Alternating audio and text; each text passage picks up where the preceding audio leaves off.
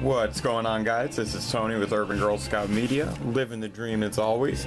Coming to you today to talk a little Cubs baseball.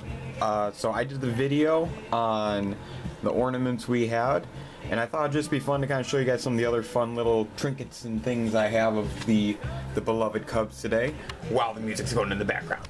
So let's go and look at it. Turn it down a bit here. You gotta love the amateurism of this channel. So you see we got some of the classic baseball cards. Let's zoom in on this. Got the old Ryne Sandberg.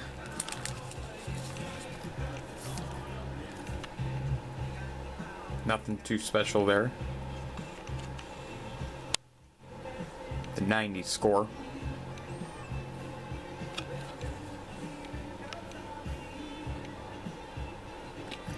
And then Greg Maddux.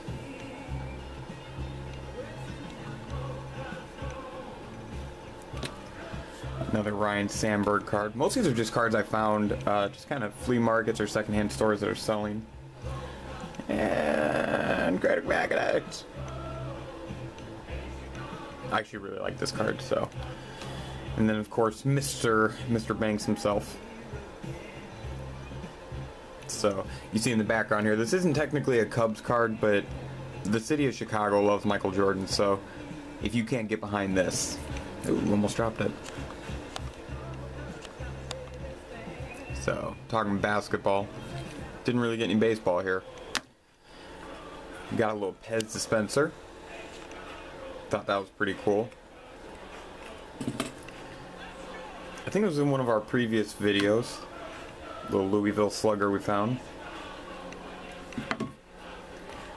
Got a patch.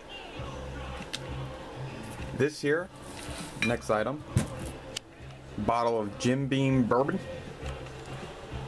And it was barreled on the night they won the World Series. Let's see if we can get that to focus a bit. Come on now, there you go. A little shaky. But yeah. And then last but not least, I'll never open that, by the way, is this hand-painted ornament by a Chicago artist.